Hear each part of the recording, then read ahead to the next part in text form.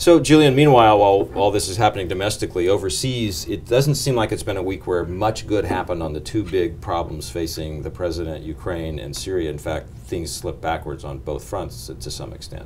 That's right. We have in Syria allegations that chlorine gas was used against rebels.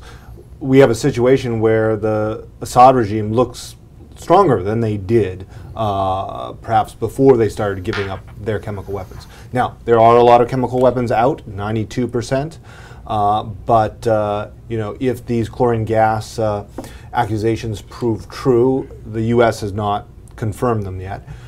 It shows that he can give up the banned weapons and still use gas. And the French foreign minister was in town this week, not only beating the drum about chlorine gas use, but also reminding people that while 92% of the weapons have been destroyed, the production facilities have not. That's right. They have not been moving they've shut down access to some of them, but they haven't destroyed them. And the agreement is to destroy them so that they can't reconstitute. So the great fear is they will get out, they'll stick to the letter of the law on getting out their chemicals. They'll keep some precursors, they'll keep the production facilities, and they'll start up once the world's attention goes away.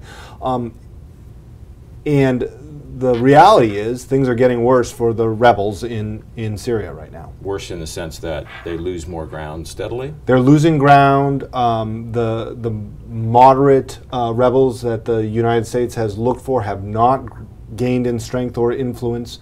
But we're coming to a time where there will be a decision point for the West on once either the June 30th deadline passes or all the chemical weapons are out.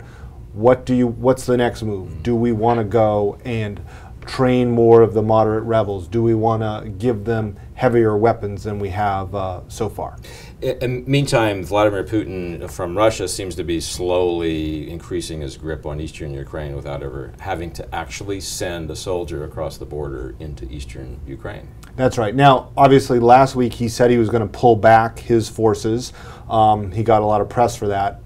We have not seen any actual movement. At the same time, he did not take the extreme position after the secessionist vote, and he did not make a move like he did in Crimea to endorse that or to take control. He seems to, Russia's play right now seems to be to try to increase their negotiating position to create a weaker state in Ukraine. So then what was the impact of those votes, those secessionist votes earlier this week? Well, they aren't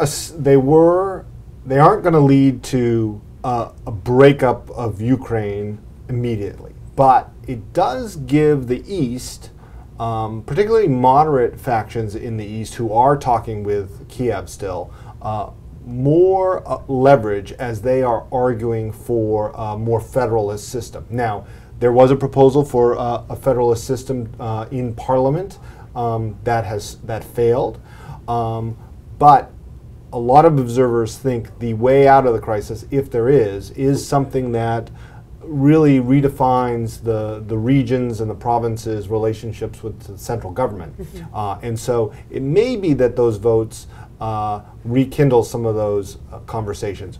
Right now, though, Kiev says we don't want to negotiate with terrorists. Mm-hmm. They are regarding the mass separatists as terrorists. Mm-hmm. And for President Obama, the real predicament comes after there's a national presidential election in Ukraine on May 25th, because then there'll be either a new government or a government that's been intimidated by the Russians at its birth, and then the U.S. will have to do something, right? I mean, the key question is who is elected. There are very few candidates who are going to be acceptable to the East, but is it acceptable enough to Eastern Ukraine that things start to tamp down and negotiations begin, or does that re-intensify this crisis, forcing the United States to take a more dramatic actions on sanctions?